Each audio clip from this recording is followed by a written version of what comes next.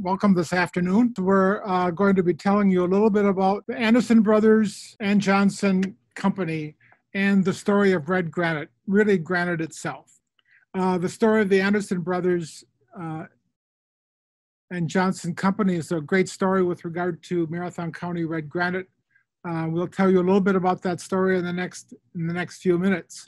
But first of all, I want to begin with some natural resources of Marathon County. The Marathon County white pine brought great wealth to this county, as well as red clay out in the town of Ringgold. But another part of that was the Marathon County red granite, a brilliant red granite that was a big part of our economy for many years, and in essence still continues to this day up in the town of Texas. But it was this red granite that sparked a variety of different industries, and we'll talk a little bit about those this afternoon. But the center of the universe for this granite was a little place called Granite Heights up in the town of Texas and across the river into the town of or now the village of Maine. This is where pretty much the story of granite in Marathon County starts and continues to this day. It started with an L.S. Cohn, who in the 1870s, in his land, you can see his land on the bottom of the map here along the Wisconsin River. He had some land and he stumbled across the vein of this granite in the 1870s. And he immediately saw the great value of this hard, durable stone, and he started to quarry it. And he continued into that for a while. There was a little economic depression in the early 1890s that forced them out of business. But a sidelight to Mr. Cohn's business adventures with granite was he had a partner, Mr. Robertson, who was from Scotland, and stories coming out of a variety of newspapers in Wisconsin made mention that this Mr. Robertson was making curling rocks and curling stones for a variety of curling teams within Wisconsin. So the story of that is, I mean to develop that story a little bit, but just so that you know that the granite was continuing to be quarried here up in the town of Texas. But because of the economic turndown in the early 1890s, the Cohns got out of the business, and Anderson Brothers and Johnson in 1895 took up the reign of this business. And we'll talk a little bit about these three in a minute, but there were a larger element of the family that were part of the initial ownership of the company. But in 1895 is when the company, as we know it, Anderson Brothers and Johnson, started to take off. We begin with Gustav Anderson, coming from Sweden, and in 1888, and of course in 1895, he, along with his partners, started Anderson Brothers and Johnson. But at this point in time, I just want to mention the Swedish immigration into Marathon County. Looking at census records into this point in time in the 1895s and 1900s, this was drawing a lot of Swedes into this part of Marathon County, into Granite Heights. We're not sure if it was the word back into Sweden, especially back into Värmland, part of northwestern Sweden, that immigrants started to come. But they started to come, and they came to Wasa, they came to Granite Heights, they must have had some kind of experience with working with granite, because it didn't take them very long. And they were a part of the granite industry in Granite Heights around beginning in the early 1900s. Also, I'll go and talk now about William Anderson. Again, an immigrant from Sweden coming to Granite Heights a little bit later, 1891. Again, an organizer of Anderson Brothers and Johnson in 1895, died in 1920. Then there was Charles Enoch Johnson, born in Sweden, coming from Sweden in 1888. And then again, Secretary Treasurer of Anderson Brothers and Johnson in 1895. So these were the three mainstays of Anderson Brothers and Johnson. And they took over the company. They took over the Granite Heights quarrying of granite in 1895. And we'll tell their story. This is 1900 in Granite Heights. Granite Heights is still up on the Wisconsin River, a little bit north of Brokaw. It isn't like it used to be. There's still houses. The train still runs by it. But the post office, the station is gone. This is Main Street in Granite Heights. I would say maybe in the early 1900s, with the depot, and this was a very handy spot for the granite because they had the railroad just coming right beside it to carry off a lot of that granite. And of course, then the quarrying started. The quarrying, the bringing up of that red granite to the factories there by. I'm going to go back a little bit and show you that picture of Granite Heights, because in the bottom of the picture you'll see that railroad spur going into that factory where they were making some of the markers, producing the red granite markers, monuments, whatever they happen to be doing at that time in Granite Heights. We'll skip ahead a little bit. This is the quarry. This was hard work. And also another picture of the quarry here in Granite Heights.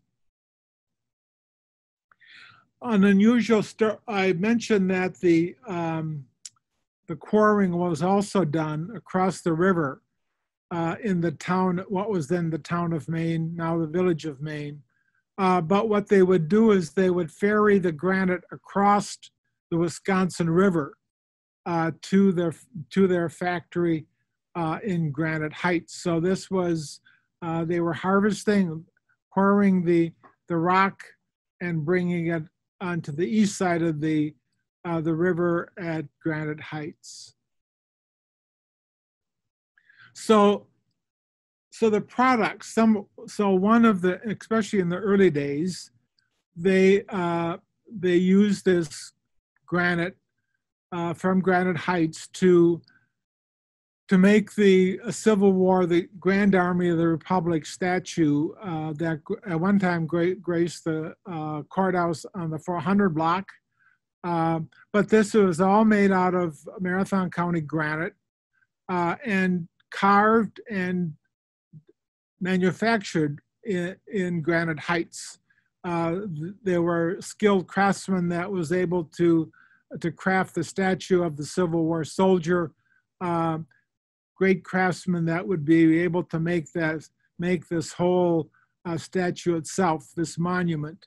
This is where the monument sits today on the courthouse grounds, on the southeast side of the courthouse grounds. And again, the very fine work in the early days, 1888, they were able to manufacture this statue here in Marathon County. And of course, this was a tribute to to the soldiers of the Civil War. Marathon County granite was also used as a building material. This is the Plummer Mansion. It's now gone, but you can see the first floor was all decked out in red granite, the rough cut, not the polished, but it was still a granite foundation for the Plummer house. The Marathon County Bank, also red granite. I know this was a colorized picture, but this is black and white. You can envision what that granite facade looked like back in the early part of the 1900s. So again, it used very much for building materials, building foundations. The gas company's building on the corner of Jefferson and 4th Street, the foundation you can see was a granite base to that foundation. So the Anderson brothers and Johnson had their quarry up and their major factory up in Granite Heights. But then with the flood of 1912, that their factory got flooded out, and they decided to move their whole factory, their whole manufacturing complex to Wausau. This building is still here. It's a little bit to the north of Town Line Road between the two railroad tracks. So when the Anderson brothers and Johnson decided to build in this specific place, they had two different railroad lines coming on both sides of the factory. So they were able to utilize both railroads going to the east and the west and to the north and the south to distribute their products. And their main product was, in the later years, was markers, monuments for cemeteries throughout the world, really. They became very famous for their brilliant red monuments. Various headlines throughout the years indicating that they were indeed this pioneer, this ruby red granite has sales across the nation. They were very well known throughout the United States and a very unique red granite. It's perhaps the finest red granite in the United States. And they were the manufacturers of that ruby red granite. Of course, used in memorials. Again, another headline, first recognized by Ellis Cone. DeVoe was another manufacturer of granite. But so it became a very popular and distinguished trademark of Marathon County. And back in the laws of 1971, the Wisconsin State rock was listed as red granite. And Marathon County certainly can claim a good part of being the home for that Wisconsin red granite. And of course, today you go to Pine Grove Cemetery or Restlawn Cemetery and cemeteries throughout Marathon County, Wisconsin, and you see this vibrant red granite markers shined to brilliance. This is the Anderson Brothers and Johnson Monument in Pine Grove Cemetery, but a spire, one of the most distinguished monuments in Pine Grove Cemetery for sure. A real tribute to the work that the Anderson Brothers and Johnson